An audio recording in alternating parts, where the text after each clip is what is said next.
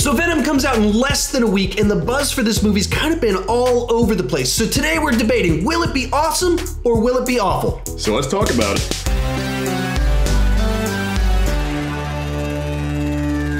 Hi, if you're new here, my name is Sean Chandler. And I'm Andy King. And I started this channel because I was driving everyone around me crazy, except Andy, talking about movies way too much. If you can relate to that you like to talk about movies more than the people around you, you're probably in the right place. And with that in mind, I wanted to talk about the new Venom movie and debate with someone, will it be awesome or will it be awful? So today what we're gonna do is we're gonna look at 5 different categories and we're gonna debate, based off that category, will it be awesome or will it be awful? Before we get started, go ahead and tell us down below in the comments section, what are you thinking about this movie? Are you digging the trailers? Do you think it's working? Is this gonna be a better translation of the Venom character to the screen? Tell us your thoughts down below. With that said, let's get started. We're gonna kick it off talking about Tom Hardy. All right, good, we're in agreement. Yep. Why do you love Tom Hardy? Well, I gotta admit, I saw him in The Dark Knight Rises. When he commits to a role, he commits to a role. And he chooses interesting roles. Right, especially in Dunkirk. He is just a good actor, in my opinion. Physically transforms his body for roles. Yes. You can see him as the fun, charming character. Oh, absolutely. You can see him as terrifying. He was Bane. He was in even This Means War, the one with Chris Pine. Not a great movie, but like he's totally transformed into a different person. It came out 6 months beforehand. Yeah. And to make it a personal one, so you interned for me back in 2012. We went to go see The Dark Knight Rises at the big IMAX in downtown Austin. You went as Bane with full costume and everything.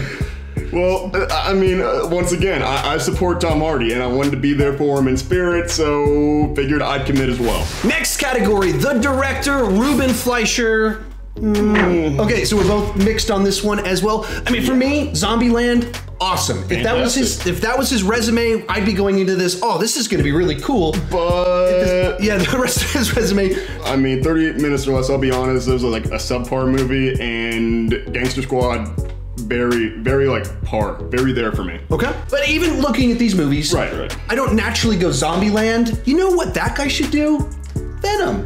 No, I feel very mixed because Zombieland was a little, was very comedic. And Venom has a very much darker tone. And that's kind of what makes this one tricky because he's got greatness. We've seen him do things that are really good. And then we've seen him do things that are not as good. But I don't even know how the things that are good translate to this movie. Third category, the PG-13 rating.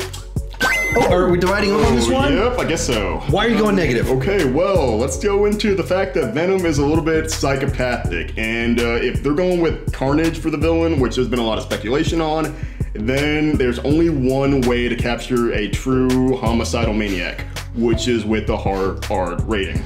For me, I just go, we've done so many comic book movies and we've shown you can go dark. You can kill half of the MCU in a PG-13 movie. So there's a lot that you can do without having to go R. You don't have to drop F-bombs. You don't have to actually show him eating people's arms, livers, and spleens. So you can do a lot. You can do so much with a PG-13. I think that's fair. I see you, I respect it, but I'm just saying, we're in this we're in this age where you've got Logan, you've got Deadpool, you've got Deadpool 2. Right. And you can do R ratings. Heck, you've got, I think, a Spawn movie coming out again. I guess the other rumor is that potentially Tom's gonna show up in the Easter egg in the post-credit scene or something like that. They're wanting to tie it to Spider-Man. So I just look at it and I go, you can do so much. It opens opportunities. The likelihood that this movie would be profitable if they went R is so low because of how much money they have to make. So I just see a lot of the positives in going with the PG-13. But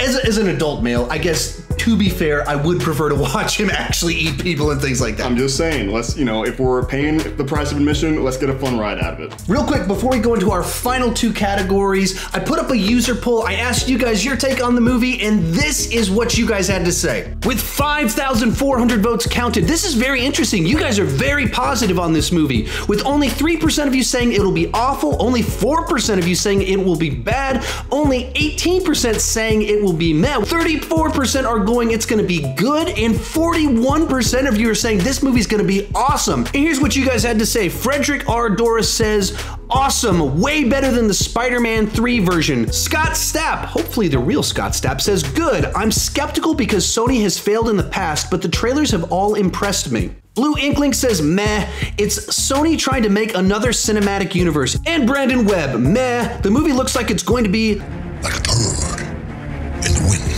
Fourth category, the review embargo only lifts 2 days before release. I'm gonna go negative on that one. Medium.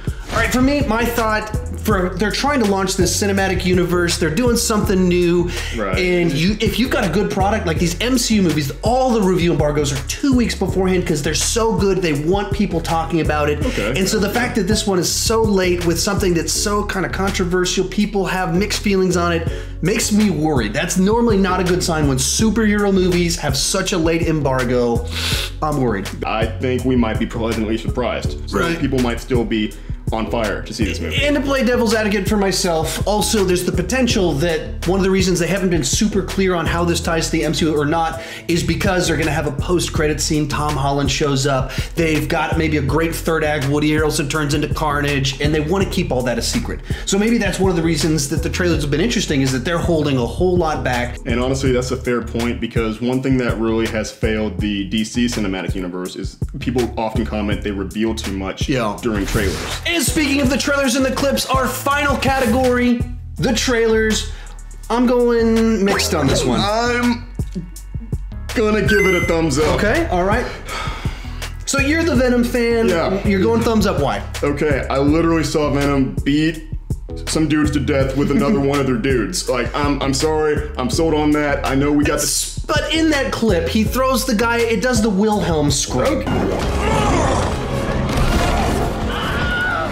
And that's so overplayed as a comedic bit. You've got Venom and we're still going, ah! I mean, that's overplayed. I got rose-colored glasses on, man. I just want to win for a Spider-Man villain right now. This is even why I called this video awesome or awful. That's what I feel like this movie's gonna be. If they pull it off, I'm gonna be like, that was awesome. A unique, interesting anti-hero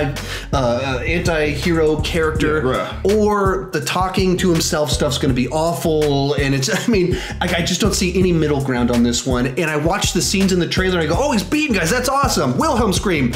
Not so awesome. Everything is like that for me. I go back and forth between what I'm feeling about it. And here's my thing, right, is the MCU caught a lot of flack early on, or maybe superhero movies in general, from deviating too much from the comics. But honestly, if Sony has a vision that we're not seeing, they might have an opportunity to do something big here. I mean, they might have an opportunity to segue into the MCU by kind of recreating Venom's origin story for, I don't know, a new fan base.